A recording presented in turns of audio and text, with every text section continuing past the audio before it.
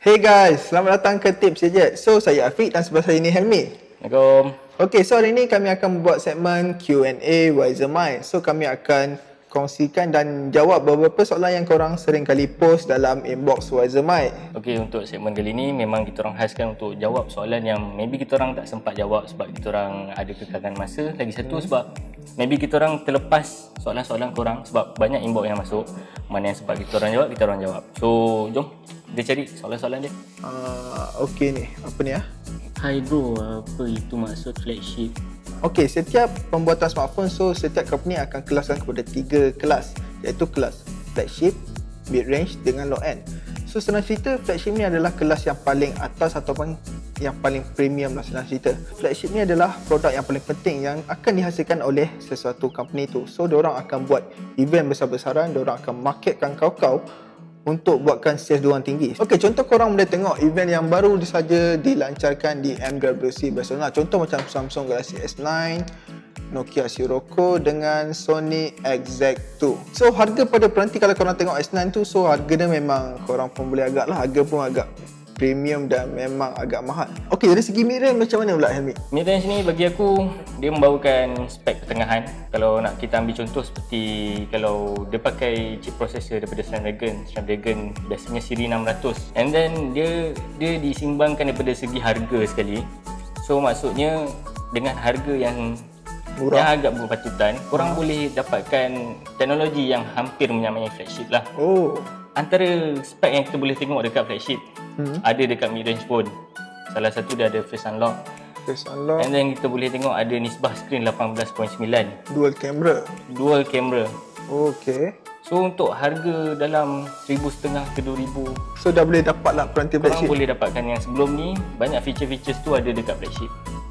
Yang aku dengar tu diorang nak lancarkan processor yang latest 700 series.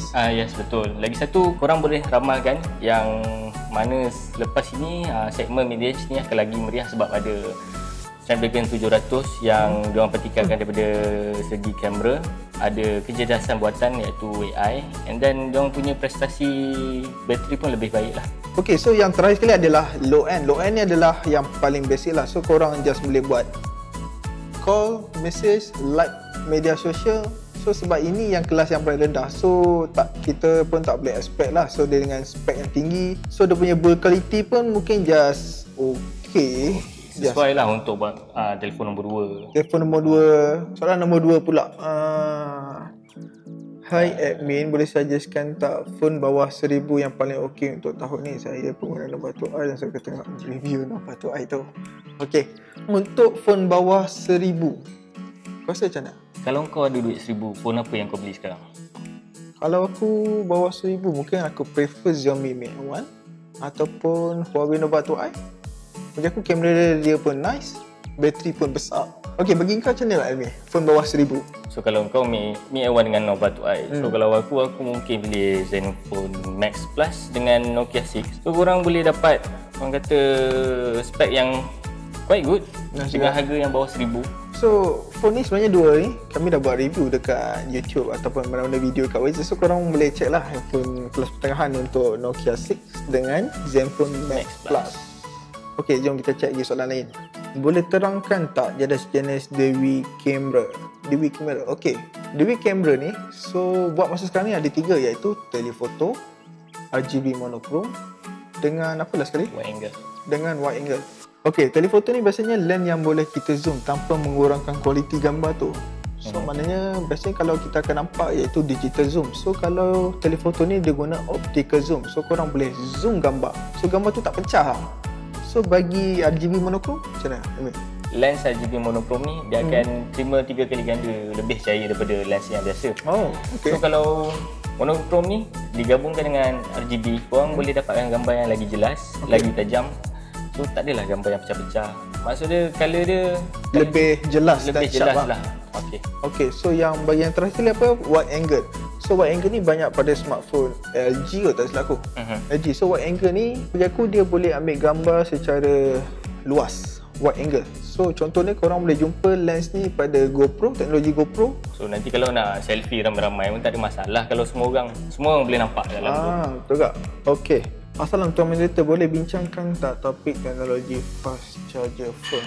Okay, fast charging ni ada banyak. Dia ada banyak jenis. Okay. So yang selalu korang akan dengar adalah Qualcomm Quick Charge. Lepas tu dia ada dash charging OnePlus. Okay. And then kita ada Oppo VOCC. VOOC. Sorry. Huawei Supercharge dengan Samsung Adaptive Fast charging. Oh, So okay. dia ada banyak lagi yang aku pun tak ingat. Kau rasa fast charging ni penting tak untuk setiap device, untuk device masa kini lah? Kita boleh tengok sekarang syarikat-syarikat semua dah keluarkan telefon dengan kapasiti bateri yang besar, 3000 mAh, 4000 mAh. So benda tu antara fungsi yang wajib lah bagi smartphone, sebab kita nakkan kepatasan. Siapa nak tunggu charge phone sampai sejam kan? So at least kalau kau boleh charge 5 minit untuk penggunaan 5 jam, itu aku rasa dah baik lah. Okay, setiap branding fast charging yang korang boleh nampak atau lihat, contoh yang terdekat macam Oppo ke VOC ataupun dash charging ke OnePlus, so diorang akan gunakan sebenarnya teknologi yang berbeza, bukan sama, betul tak? Betul. Kadang ada satu teknologi ni dia akan manipulasi arus current, and then lagi satu dia orang akan manipulasi voltan lah. Okey, soalan last. Okey, soalan ni kami tak perlu sebut lah kot, sebab soalan ni biasa kami jumpa dekat inbox dan penuh kat komen. Contoh soalan macam mana? Contoh soalan dia, bro berapa ringgit, bro PM, bro COD boleh ke tak? Untuk pengetahuan korang lah, kita orang tak ada jual apa-apa. Sebarang gadget kita orang tak ada jual. Memang page wiser ni untuk macam bahan maklumat, berita, gadget, rumours ataupun apa-apa tentang teknologi terkini. So kalau korang nak juga transfer duit kat kita orang, no hal sebenarnya. Kita nak marah tak ada hal. So kalau barang tak sampai, jangan pula marah inbox kami macam-macam.